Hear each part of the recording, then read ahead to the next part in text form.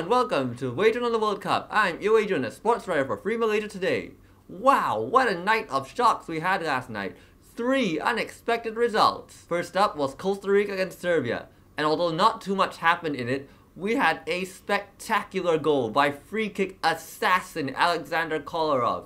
Absolutely perfect free kick that left Keylor Navas completely beaten, and that led Serbia to the win. Next, we have Germany against Mexico, with Mexico scoring a shock 1-0 win thanks to a Hirving Lozano goal. And in the second half especially, Germany had chance after chance after chance, but just couldn't find a way through a resolute Mexican defense. And then we come to Brazil against Switzerland, which finished 1-1. Philippe Coutinho opened the scoring for Brazil, but Steven Zuber equalized in the second half for Switzerland.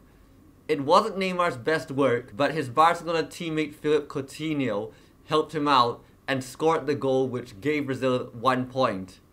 Now let's look at tonight's games.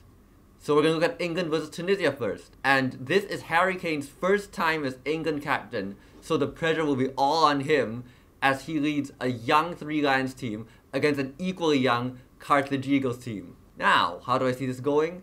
I think England have just about enough of them to edge out this Tunisia team. It's going to be close, but I'm going to go with England on this. Next, we have Sweden against South Korea. And for Sweden, this is going to be significant because it's their first major game of the post-Zlatan Ibrahimovic era. As some of you know, Zlatan is easily the greatest player to ever come out of Sweden. So it will be interesting to see how this current Swedish team fills his very big boots. How do I see this going?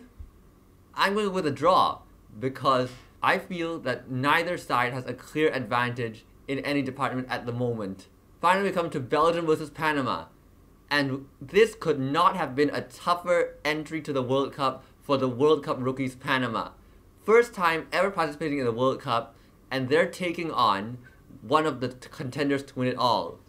And because of the large gulf in class between these two teams, that's why I'm going with a comfortable Belgium win tonight.